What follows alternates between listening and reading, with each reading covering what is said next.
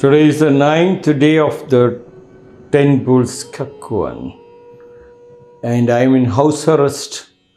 I wanted to go to the main hall to give this pravajana, this discourse, but I was attacked heavily. I can't complain to the police. I cannot take him to the court. And who are these people who are attacking me? And my people dragged me into this small shooting place and asked me, shut your mouth and then we will start the discourse. So I'm right inside. And who are the people who attack me? The rains, the heavy rains. Rains are hitting left and right outside. And I got locked inside. Today's discourse for the public is cancelled. And I am here in this hall to talk to you. The 9th stage, reaching the source. Too many steps have been taken returning to the root and the source. Better to have been blind and deaf from the beginning. Dwelling in one's true abode, unconcerned with that without. The river flows tranquilly on and the flowers are red. How to return to your richness. Everybody knows. The person who is conscious knows you are the richest person God has ever created. And everybody for that matter He has created, maybe on different color and different faces. But the richness remains the same. It's God's tactic to give you the question for you to find out the answer. To find out whether you are conscious or unconscious. Too many steps have been taken returning to the root and to the source. When you are born, it has been spoon-fed, non-stop. Like the circus, animals were all caught. And the government decided that animals should be given the freedom because Animal Rights Association have made a very big fight that it should be freed into the jungle. And all the birds, animals, and in that one, tiger was also included, was taken to the forest and left. And the tiger doesn't know what is forest because he has been non-stop fed with the meat, it seems. And how will he survive? And after a week's time, when they went to the jungle, they found dogs have bitten and killed the tiger and eaten him up. Our children are also like that. If you spoon feed them and if you send them out into the world, they'll be bitten into pieces. You keep on feeding and you never make them strong.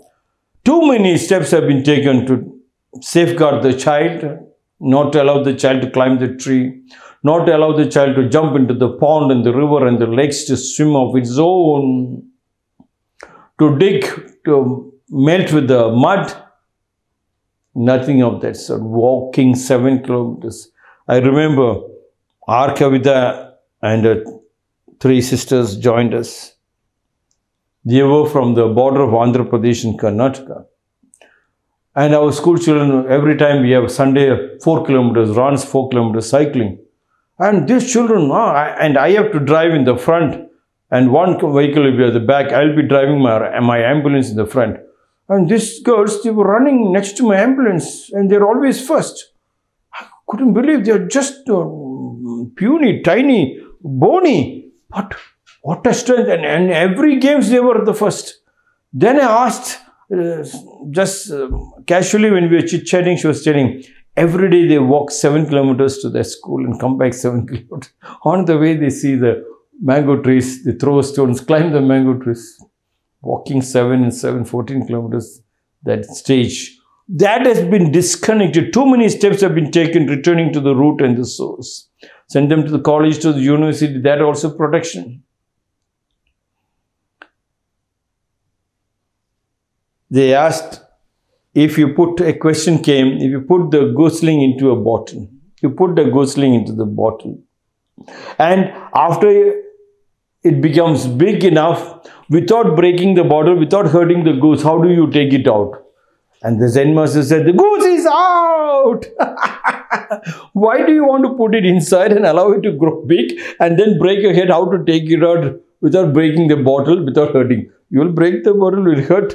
You will break your child, you will be hurt and the child will be hurt.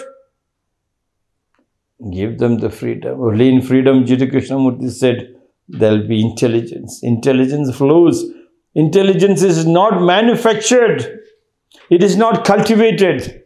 Intelligence is there with everybody. It comes out in the most beautiful form in freedom. Better to have been blind and deaf from the beginning. From the beginning, blind and deaf. You don't see, you don't hear. When you are able to see and hear, then it's a homework.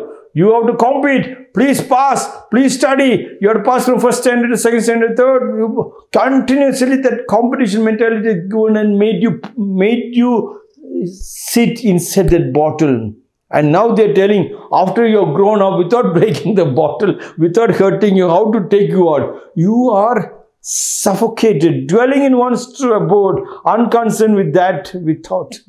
When you are in your own true abode, now you are back. You caught the bull, you caught your mind, you caught your heart. And Kavita Rani was going home. I asked her, today is Saturday, so you are going out with the husband for a beautiful dinner. She said, no, after listening to your lecture yesterday, we have decided, no, we are not going to go outside and eat, because you told in that set dosa, there was number 2 of the rat was available. And Padma was telling the bonda, she bought a bonda. Inside that also there was number 2 of idli. And everybody told in all the bakeries, a lot of cockroaches and rats are easily available.